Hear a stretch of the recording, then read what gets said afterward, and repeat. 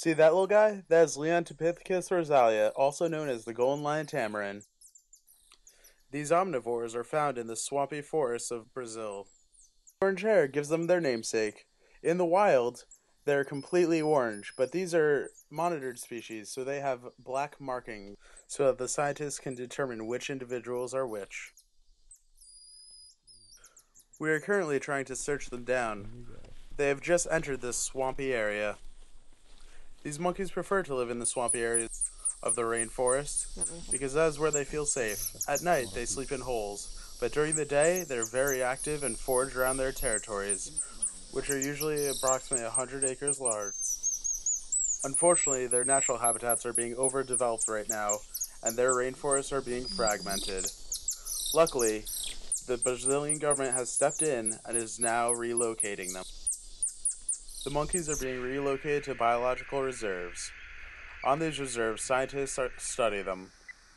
Here, we see the telemetry techniques used to find the monkeys.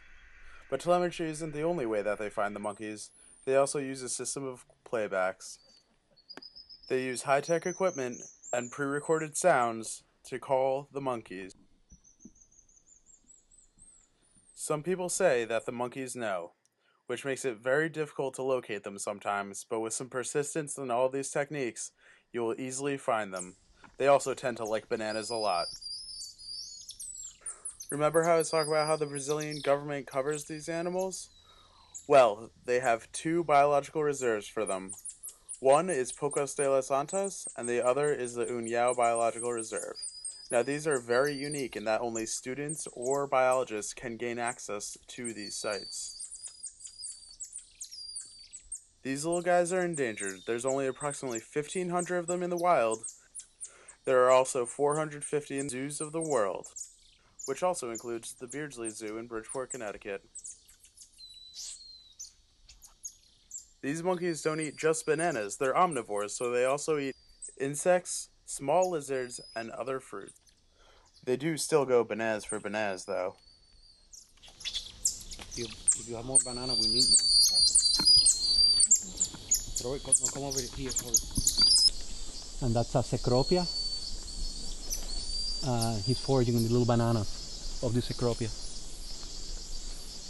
Oh no.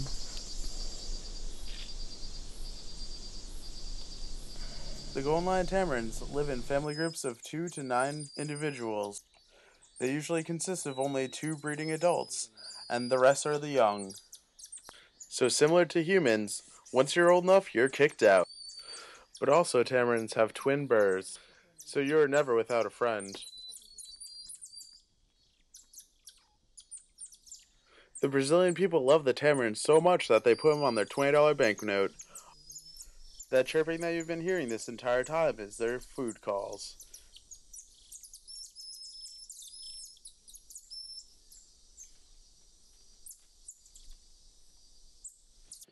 Say goodbye to the tamarins as we head to the coast for some very special turtles. In the sleepy town of Farol, we find the Tamar Project, one of the greatest nonprofits in Brazil. For over 30 years, they have protected the sea turtle in every aspect of its life. Here are some babies being released.